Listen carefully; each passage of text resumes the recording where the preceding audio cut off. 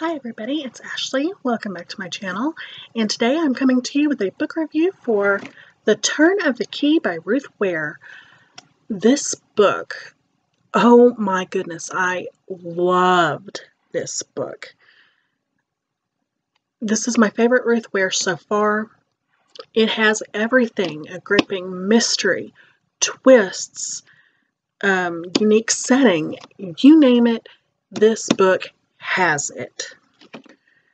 This follows the story of a woman named Rowan, and it is actually told through a series of letters and emails, which I thought was very unique. I really liked that. And we know from the start, from these emails or letters, I should say letters, that she is writing to a lawyer trying to convince him of her innocence. So we know from the beginning that something has gone terribly wrong.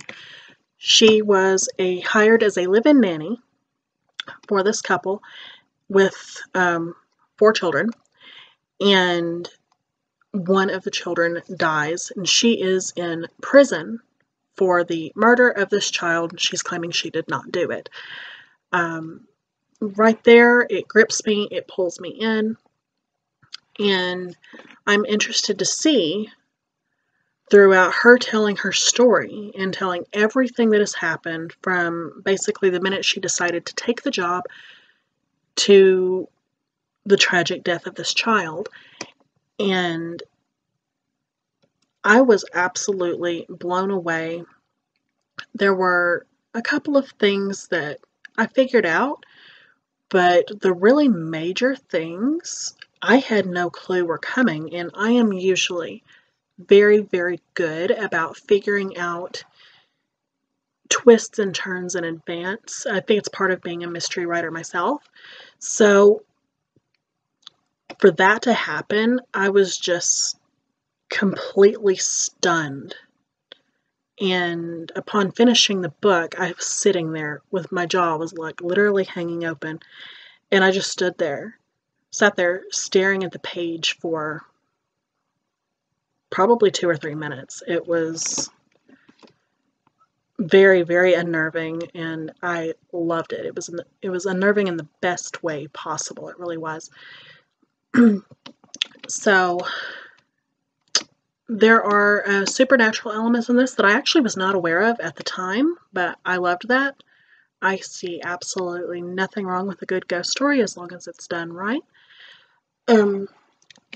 But when Rowan takes this job, it's kind of in like the foothills, and it's a very, very high tech. It's like a smart house. The people that own it are architects, and it was like an old-fashioned house that got converted. So like part of it is still old-fashioned, and part of it is a smart house. Basically, it's completely run off of technology.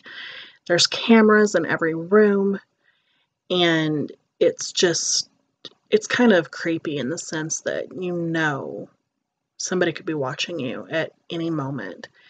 So as soon as she gets there, these parents leave the very next day, and they're leaving her for a week with their 3 youngest children, and the oldest one is supposed to come back at the end of the week from boarding school. So she's got a 10-year-old and an 8-year-old, I believe they are, and then an 18-month-old child that she is looking after. Now, the children are a little bit withdrawn at first. One of them seems to like her, but doesn't want to get too close, and another one just wants nothing to do with her and like purposely keeps trying to provoke her and get her into trouble, like when the mom would call and stuff to check on them. So she's wondering what's up with these kids. She doesn't think something's quite right. She automatically feels from the beginning that the husband is a little bit of a perv because he was hitting on her, and she's like, the money is too good, but something isn't quite right here. And she starts experiencing things from the first night that she is alone in the house with the children, hearing footsteps above her head, and she knows there's not another floor up there.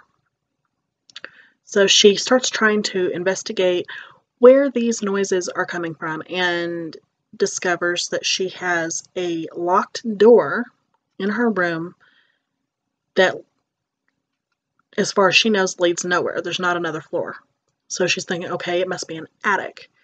She can't figure out how she's going to get in there.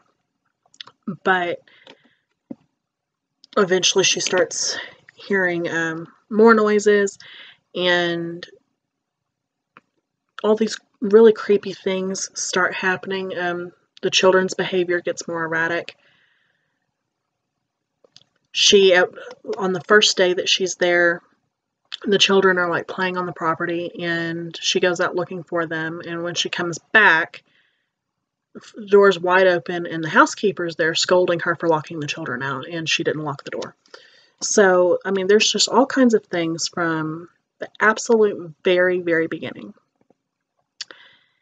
And she starts talking to the handyman about this attic. She wants to figure out where these noises are coming from. She's not getting any sleep, and she feels the children know something, but they're not talking.